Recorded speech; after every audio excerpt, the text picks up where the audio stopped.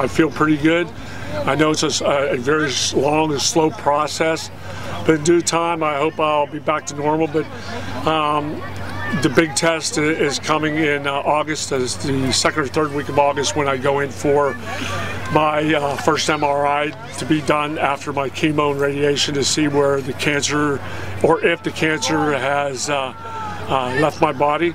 But I just got back from MD Anderson in Houston, and they were checking to see if any cancer spread anywhere else, and thank God that it hasn't. So, but it takes a good 8 to 12 weeks for the radiation and the chemo to really kick in and do its job. And if you know anybody has cancer or been through radiation, they know that it takes some time, because everything's radiated in my body. That's why I'm 51 pounds lighter. I have no saliva. I still eat through a JPEG. I'm still eating cans of food through my stomach and through a JPEG. I just started eating real food last week. I'm up to scrambled eggs. I ate some Ilio DiPaolo Italian food last night, which was pretty good, which is good. My taste buds are starting to come back, but they're not quite there yet. So I only had a half a plate. I told Ilio, or Dennis, that I will get to where I can eat a full plate of pasta and of course, Italian food.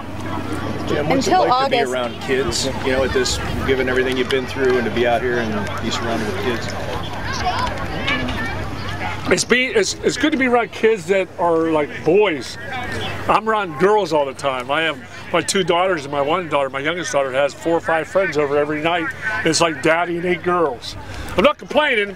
I love my girls to death, but it's good to be around and have fun and push some of the kids around. And I got my nephews, my brother Danny's kids come over a lot, so I get to mess with them. I take them hunting. So I finally talked my wife and my oldest daughter into getting her hunter safety course, so I'm going to be taking them hunting too. So at least I got, Hunter's not here, so at least I'm talking my oldest daughter Erin into doing a little hunting with Dad. So that's exciting.